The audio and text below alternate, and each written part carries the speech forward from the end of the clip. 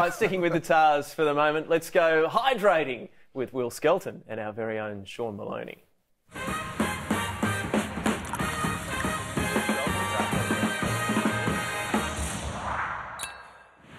Well, cheers, Will. Cheers, mate. It's been a great pleasure watching your emergence in recent weeks on Super Rugby front. How much have you enjoyed being out in the middle? A lot.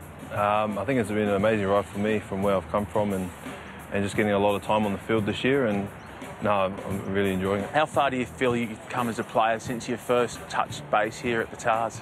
A long way, I think. I think just from last year, I'd be on the field and I wouldn't know my role, and certain parts in the field I'll get lost and a bit tired, but now I'm sort of working with it and the boys are helping me out and stuff like that, so I think it's been a good ride.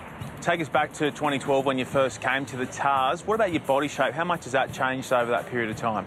Yeah, I was looking a bit different back then. I'd just come off back a year of injury, so my first training session with the Tars was in late December, and I got to do a camp with them, and it really tested me out physically and mentally, and I'm lucky to get a contract in March the following year. For those who may be seeing you for the first time, can you run us through some of the stats?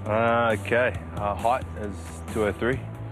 203. Weight, I'm playing at about just over 140 at the moment. I've been hydrating a lot for the games. Okay, shoe size?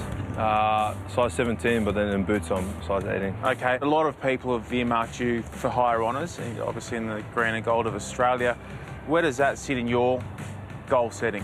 I think with our team, everyone's striving to get a Super Rugby title, and in the back of their heads, it's always that Wallaby cap and trying to get a Wallaby cap and be a Wallaby. And for me, I'm trying to work on trying to get into the Tars team every week, and that in itself is a challenge for me. And if someone else says that I'll be ready to play, like say Link calls or something like that and says you're ready to play the Wallabies, then I'll definitely put my hand up. But at the moment, I'm just focusing on this week, and then we've got the Hurricanes next week, so that's my focus at this time. Just on that front, though, obviously Test Rugby would be a step up. Do you feel as though that you could go the distance at a Test level? Yeah, I think so. I've had a big pre-season, and I got a taste of it a little bit against the Lions last year, and I played 80 minutes and I was struggling the back 20, but just those little experiences on the way of my career really helps and puts things in retrospect where I think, oh, well, I should be able to cope with these big boys, and then again, we're all just rugby players and he's just a man. I'm another guy who can, if I run over him, he'll tackle me and stuff like that. So I think, yeah, I'm excited to think about that, but then again, this week's a big focus for us as a team.